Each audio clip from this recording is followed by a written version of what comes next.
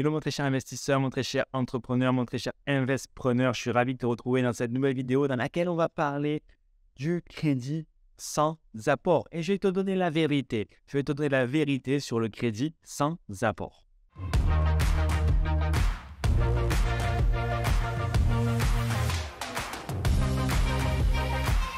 Hello à quoi?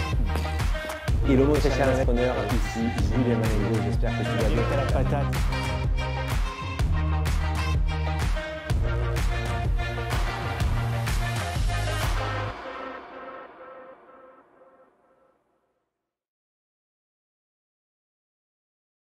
Alors je te fais cette vidéo parce que tous les jours, je reçois des questions sur les masterclass, en commentaire sous ces vidéos YouTube, sur Instagram, de personnes qui me disent « Julien, on me demande de l'apport et j'ai vu que c'était possible de ne pas mettre d'apport, comment est-ce que je fais?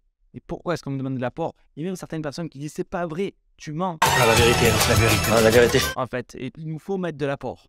Et ça me fatigue énormément. Et je vais t'expliquer certaines choses que tu comprennes vraiment dans la situation dans laquelle on est. Parce que si le banquier te demande de l'apport, c'est pour une raison.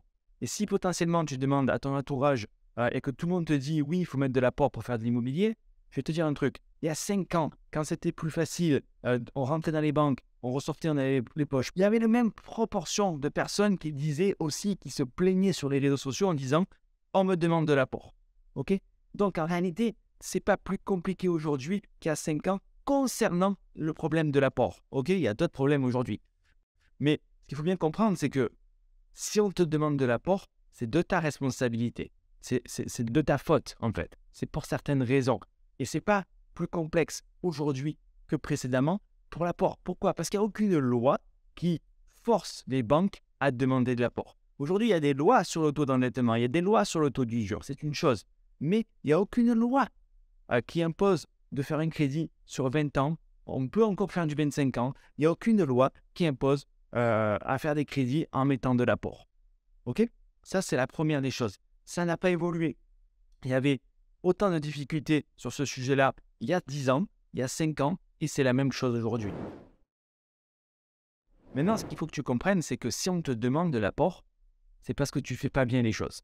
D'accord? Ça veut dire que ton projet, il n'est pas bien monté. Tu dois apprendre à le faire comme nous, on enseigne aux personnes qu'on accompagne, matin, midi et soir, à avoir un projet dimensionné à ta capacité de financement déjà, mais surtout, il doit être rentable. Il doit être rentable avec de la plus-value dès que tu es propriétaire. Parce que, pourquoi on te demande de l'apport?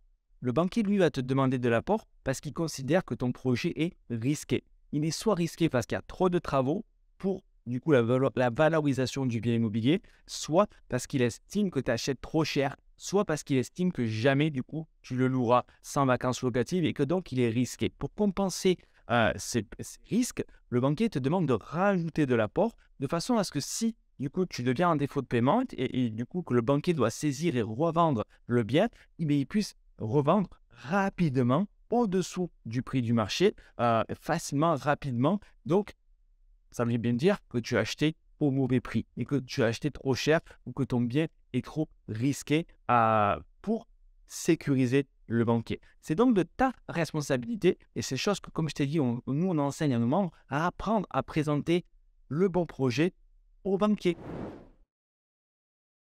Un bon projet, ça sous-entend donc de la plus-value dès que tu es propriétaire, encore plus de plus-value lorsque tu auras financé les travaux, lorsque tu auras fini les travaux. C'est bien pour ça qu'on va expliquer pourquoi est-ce qu'on veut faire des travaux, pour faire plus de plus-value, et aussi plus de cash flow lorsque du coup tu seras en location. Respecte tout ça avec une capacité de financement adaptée à ta situation et au projet.